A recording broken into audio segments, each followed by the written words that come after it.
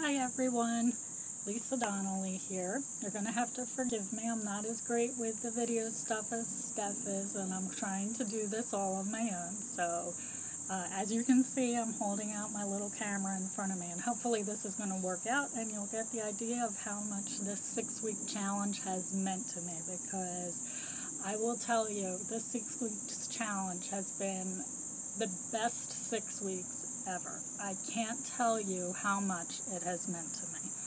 I have accomplished so much, and I have gained so much strength and confidence and ability to push all of my friends to accomplish the same things that I have. I can't tell you how excited I am about the whole thing and how much I want to continue and how excited I am to do that.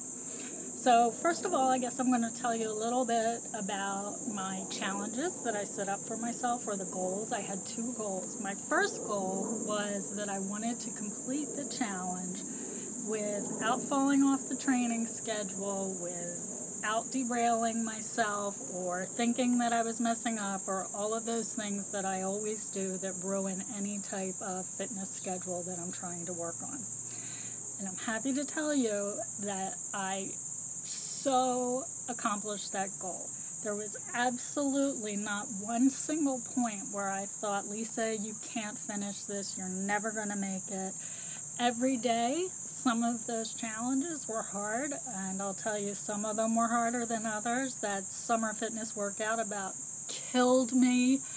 The crab thing was next to impossible, but maybe that was one of my favorite ones because it was so hard. I don't know.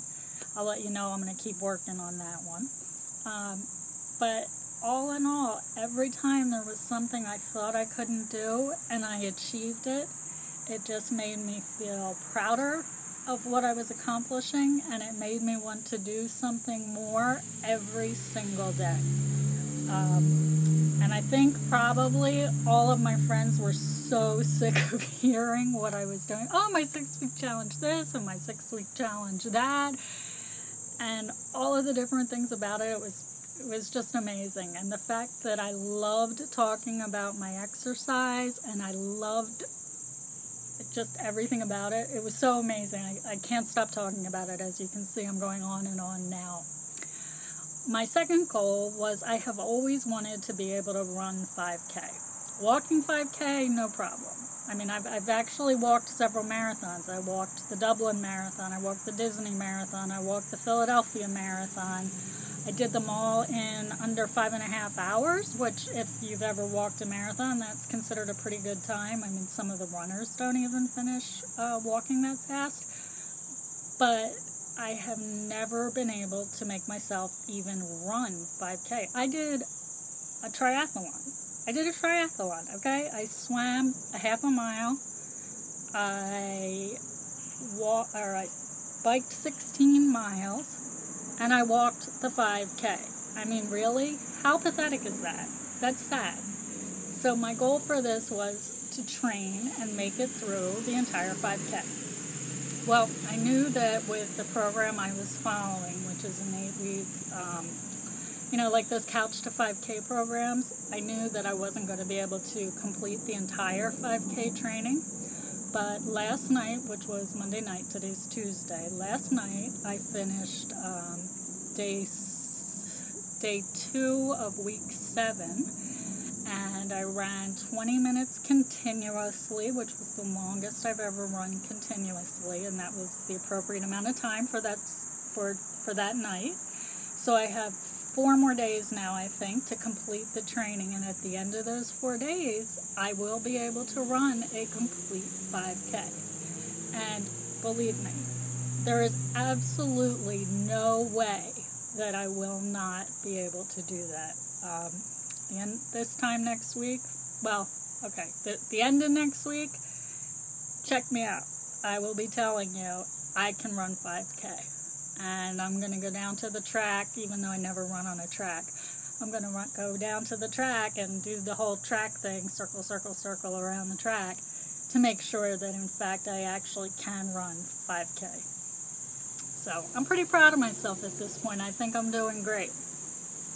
beyond just the 2 goals I set up for myself, there were a lot of other things that I got out of this. I have some props here, okay? So first of all, let me dig through. When I first started running, this shirt, do you see this horrid shirt? I mean, it's a decent shirt, but it's a plain old t-shirt. This shirt kind of smells. Was the only shirt that I would use for running. That was it. I wouldn't let anybody see anything. I hid myself. It was horrible. Now, when I go out to run, let's see if I can prop this up in a way that I can show you this. Okay. This cute little shirt. Ta-da! Ta-da! Little sleeveless shirt, little jog bra thing going on here. Can you see it? Yeah. That. And these cute little pants that actually are like tight fitting. Yeah. That is what I go out and do my running in. My almost running in. So just to have the confidence to put that on and not feel like people are saying, what is that chick doing? That confidence is amazing. It's amazing. I can't even tell you how good that feels. I mean, I'm not kidding anybody. I'm not telling you that I look like some superstar athlete out there. No, there's still plenty of stuff that's got to come off. See this? I got some wing stuff going on. I've got, you know, same stuff most people my age have going on. A little colic thing going on right now. But, yeah, I keep trying. And you know what? I don't care what anybody thinks because it's what I need to do. And you know what? It doesn't look that bad. And let's see, what else do I have over here? Last year, this shoe, see this shoe? Very cute shoe, by the way. Little wedge action going on there, silver. Awesome, awesome shoe. I don't know, can you see it? Anyway, last summer, that was the shoe I wore all summer. This year, there has been an amazing change. That shoe, while I still love that shoe, and I'm sure you can see why, and I still do wear it, is no longer my favorite shoe. This year I have 2 favorite shoes. First favorite shoe. Ta-da! First favorite shoe. The first favorite shoe is the shoe that I wear when I go out to run. I love, love, love my running shoes. They are amazing. They make me run fast. Okay, that's a big lie. I'm not going to lie. I'm a slow runner, but I'm out there running, and that's what's the most important thing. And second prop, third prop, whatever. Here's my next prop. This is my other favorite shoe. Can you tell what this shoe is? I'll turn it around. It might help. Ta-da! These are my spin shoes. I am now spinning at least twice a week, and I am kicking butt. And in that class, I definitely am kicking butt. I've been spinning since April, so it's something I started before this challenge. But I was only going once a week then. Now I have fitted into my cardio program at least twice a week. And oh my gosh, it is so, so much fun. I have an amazing spin teacher. I have a great time at class. In fact, after I'm done going through this video, that's where I'm headed to, putting on my favorite shoes. Yay! And along with my favorite shoes, wait, I dropped it. I even went out and got bicycle pads. Yay! Look. See? Bicycle pads. Yay! Okay, but here's the thing. I gotta tell you. Nobody looks good in bicycle pants. I don't care how fit you are. I don't care how hot you are. Nobody looks good in bicycle pants. But the fact of the matter is, the fact that you've got your butt in the spin room or you've got your butt on your bike and you're out there using your bicycle pants, you look amazing. You look amazing. So go for it. Get yourself the comfortable pants. They make all the difference in the world, and I am so, so happy that I did. Let's see, what else do I have over here? Aha! another big change. This, you know what that is? This is my ice cream scoop. Now, I am not going to lie to you and tell you that I did not have my very most favorite Almond Joy ice cream this summer. I did. But, you know what the thing is? I had it twice. And the 2 times that I had it, it was the most decadent treat I had. It was amazing because I didn't want to have it all the time. I wasn't craving it all the time. And when I had it, it was just like a super duper treat, something that I let myself have just because I felt good. And it seemed like, why not?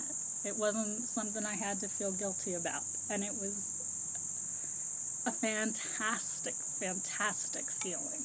Let's see. Now, so what did I change my treats to?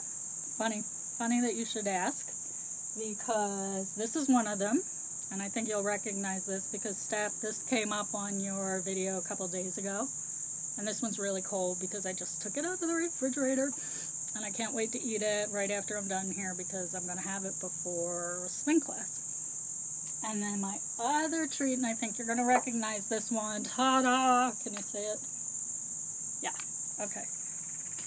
That one's a little overdone, but that is the peanut butter chocolate chip brownies. They are amazing. They are amazing. I love them. I gotta tell you, it was very, very hard for me not to break into them before this video, but I thought it would look better if they were still whole when I started talking. So maybe I'll let myself have that for a treat tonight. I cut them up. I make them into like little 1-inch square bites. Put them in baggies, and like maybe 2 baggies, and put them in the freezer. That way, I actually don't go after the whole thing at a time because I don't know if any of you actually made them, but they are so delicious that you really want to eat the entire pan of them. So in order to stop myself from doing that, I put them in the freezer in the cellar. It's much harder to get to them there. And leave 3 or 4 of them upstairs. That's okay. I can deal with that. And let's see, what else? I just want to say that overall, this experience has been one of the most amazing experiences I have ever had. I feel like every night I checked in, the encouragement that I got kept me going. To hear what everyone else was doing and see everyone else's posts was so much fun. To see what you thought of the different workouts, and if you were having trouble with the same stuff I was, or the different things you saw in your rainy day runs, was really cool. I mean, I happen to be a person that loves to be part of a community like that. I love to talk to other people about things we're doing, whether they're people I really know or people I only know through this. So, I don't know, it was just great. I loved it. I feel like I can't even begin to explain how wonderful all of the different things I gained from this work. Oh my gosh, I'm getting all teary from it. How silly is that? A little crazy, I guess. But I wanted to say thanks to you, Steph, and thanks to everyone else who participated in this program. The confidence I gained, the love I gained to work out, the feelings I get when I work out. I never understood what endorphins were. I never understood what the runner's high. Honestly, I thought those people were nuts. I never thought I would be a person who would say, oh, I go out to run because of the way it makes me feel afterwards. It's the most amazing thing. And I'll be darned, it is. It really is. How is that possible? I don't know. I really don't know. But I have this program to thank for getting me to that point. This program and Steph for putting it together for me, because if I didn't find this by accident on the internet like I did, I can't say that August 12th, I would be sitting here putting this video together feeling as happy and excited and as proud of myself as I do. So I'm going to stop rambling now because I've been going on for 15 minutes, but thank you all for sticking together and putting this program together, and everybody for making it what it was, because I think while Steph did so much for all of us, I think it was a group effort by everyone who participated, and I hope everyone else got all of the same wonderful things out of it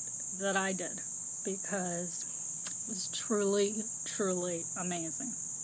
Thanks so much. Bye. Don't drop off with doing all of your exercises. Keep up with it, everyone, okay? Bye.